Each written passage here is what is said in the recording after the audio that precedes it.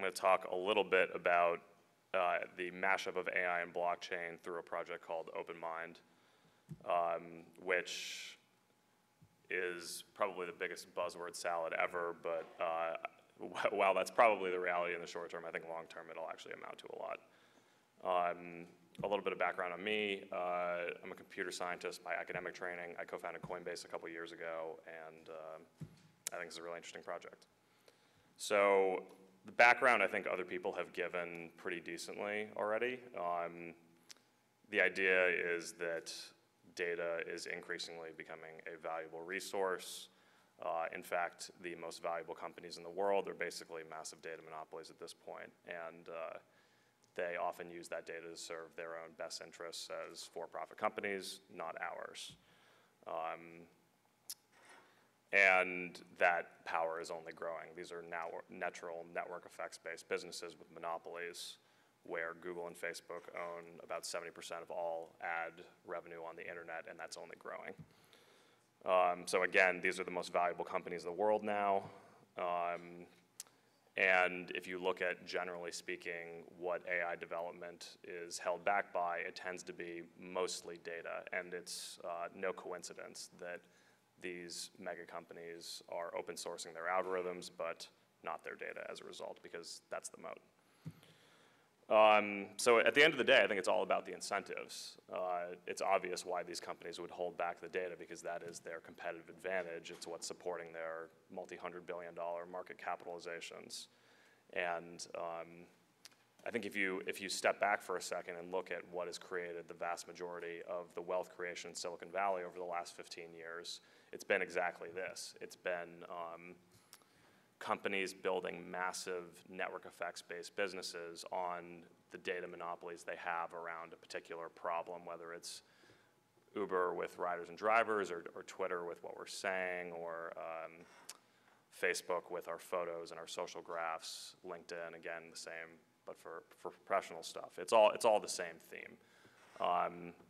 And generally speaking, technology tends to go through these sort of 15-year cycles of value creation in one layer, a commoditization of that layer, and then subsequent value creation in another layer. So you could imagine that was hardware before that was standardized back with IBM, and then it went to software, which was kind of the Microsoft reigning era, and then we got open source software on the web, which entered the network and data era that we're in today, and I think we're kind of coming to the end of that you can imagine that started around Google's creation in 99 or 2000. We stand here about 15 years later, and it seems like the time is ripe to commoditize the data layer and push value creation even further up, which is what I think effectively blockchain-based tokens and networks are doing, and AI is likely to do, as making sense of what will become sort of this massive open trove of data. So if we're able to sort of turn these data monopolies on their head, wouldn't it be amazing if we had systems that would incent everyone who has really solid data towards a particular problem to bring that to the problem and make some kind of a model or an intelligence much better? And you could imagine that that dynamic, much like what we've seen with the bootstrapping of computational power in a network like Bitcoin, could be super powerful. It's sort of this grassroots thing where when you get everyone an economic incentive to do something, it turns out that they actually do it. And you could end up creating models that are far more powerful than any centralized player ever could as a result of that dynamic. So that's one part of it. I think a second part that's really important is preserving privacy. So you can imagine creating these systems in ways where people can get really effective models, imagine like a recommender system, for example, without having to give away their underlying data. And the subpoint of that would be that these systems tend to work more for people rather than people working for the systems. So how can we make this work? I think the devil is really in the details in making this paradigm shift work. The biggest problem is what I would call the free rider problem, which is effectively a way of saying, if somebody makes their data available to, for example, make a model smarter, then what's to say that somebody doesn't, especially in a blockchain-based world, right, where the default at the moment is that all data is public. You can go on a block explorer and view all these transactions, view all these smart contracts, right? How do you prevent people from just taking the data and using it over here, or taking a trained model if that happened to be hosted on a blockchain and using it over here?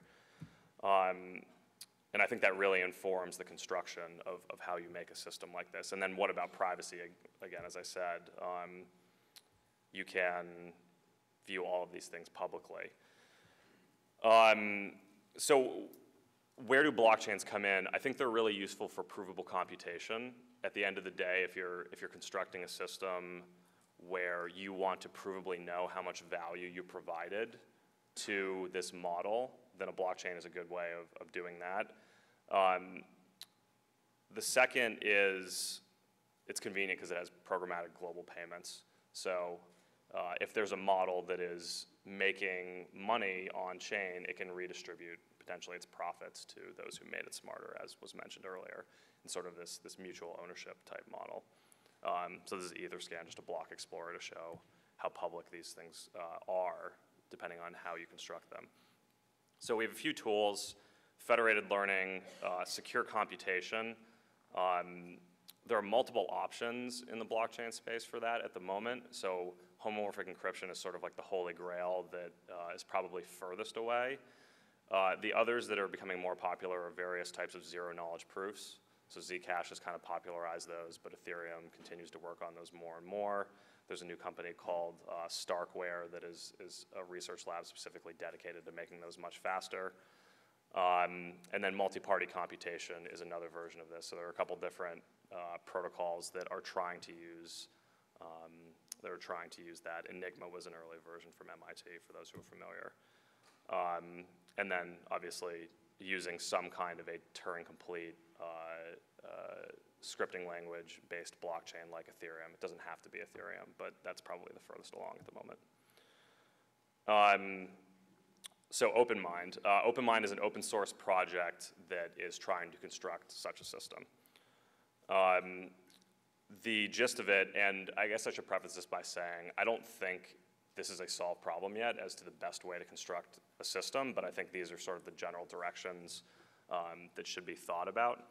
So you could imagine a simple way of doing this is hosting a model in something like IPFS, so a distributed file store where the hash exists on chain. People can download this model or a share of the model potentially, depending on how you set up the secure multi-party computation, train it locally on their data, and then re-upload their gradients, in a sense, making the model smarter. Again, I think this sort of thing could create something that's better than any centralized competitor. It can be highly personalized while retaining privacy. So the good thing about something like multi-party computation is, again, you don't have to give over all of your data in order to have a model train for you that is personalized to you.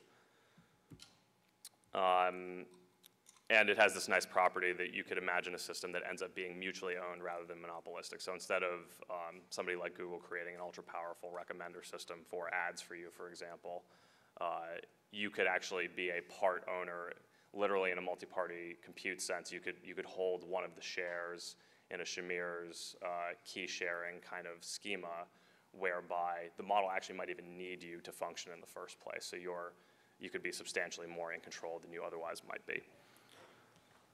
I think there are a lot of other interesting kind of crypto primitives that I think will be combined with these sorts of ideas. One is called token curated markets. It's basically a fancy way of saying, how can we have a sort of information feed or a news feed? Something that looks like a subreddit would be a simple way to think about it, where the content is, the control of the feed, rather, is tokenized and sort of mutually owned and curated. So you can imagine a system where people are creating this information feed where everybody as a token holder of the feed has an incentive to attract more attention by making the feed as good as possible, so the value of the tokens goes up. And your token ownership roughly corresponds to your ability to curate items in the feed. I think this is really interesting because it provides a way to directly monetize these sorts of intelligences and models. It gives you a way for a model to effectively ingest a bunch of data, spit out what is effectively a recommended list or recommender system of some kind, and then directly generate value in the form of on-chain assets. And I think the more you think about the construction of these systems, the more you realize how valuable it is to create as closed loop of a system as possible. In other words, I think right now, the thing that tends to separate blockchain-based projects that function pretty well early and work early from those that don't are the extent to which they need to go outside of the blockchain realm, do things that are exogenous to the blockchain. And when you have to do that, things get messy. You start to run into the oracling problem, a lot more trust problems, all these things, right? So another reason I think this idea is really interesting is it allows the model to directly act on chain. In other words, you can imagine that a model can directly make recommendations to something like a token curated market. Not only can it take action directly on chain as opposed to have to go do something in the quote unquote real world, the loop for the whole system becomes much more closed because the output of the model is a financial asset itself on chain. So in other words, if you're imagining a bunch of people contributing to making one of these models smarter, then this model can autonomously and on-chain go and take an action. The reward of that action is an on-chain asset, which can programmatically turn around and pay the people who made the model smarter. So you can imagine if that this feedback loop actually works much better and much more cleanly than an alternative where perhaps, like there was a healthcare example here earlier, you have to go and perform a trial and see what the results of that trial were, and all that happens off chain, right? And then it's unclear what the value to the model was. How do you quantify how valuable was this? Thus, how do you effectively reward people? Here, you're literally producing tokens programmatically that get fed back to the people who made the thing smarter, and it can all happen in this encapsulated manner. And I think that the more people dig into these models, the more that will become a critical component of what is likely to work early versus not. So a little bit about OpenMind, which I think is a really interesting project that's going after this. They've built a simple proof of concept on Ethereum. It used homomorphic encryption, so it was pretty slow, but it worked. At the moment, they're building a compute network on top of Unity for machine learning. They're building libraries in Unity for machine learning. The idea here being Unity goes across a bunch of devices basically, so you could imagine a scenario where people are just leaving their PlayStation or their Xbox on while they go to class and they're earning a little bit of crypto for hooking that compute power up to such a problem like this. And then ultimately you get to the secure computation part, so designing a multi-party compute network, which is non-trivial, but if you look at different systems that are trying this, like TrueBit is an example on Ethereum, there's pretty rapid progress being made. So OpenMind's an open source community. It's grown a lot. The last hackathon they had was on a Saturday on January 13th. They had 69 pull requests and 400 people in a bunch of different locations around the world. And they've gone to from 0 to 100 contributors on GitHub in about 4 months. So it's growing pretty well, and it's all over the world. That's all I have for today. I guess while these things seem like a bit early and a little bit futuristic at the moment, I do think they'll happen over time. It's just a matter of getting all of the mechanisms correct. And perhaps the biggest gating mechanisms are the actual throughput of blockchains themselves, which I think we will scale over the next couple of years, and the scalability and the speed of some of these secure computation methods, which is why they're looking at something like secure computation through multi-party computation right now, because that tends to be one of the faster options out there. But at the end of the day, I would be surprised if we're not standing here in 15 years and the most powerful intelligences or models are not made in the same sort of crowdsourced way because ultimately it seems like sourcing data or models from everyone rather than from closed silo companies is the winning strategy, and it's just a matter of time until we get there. Thanks.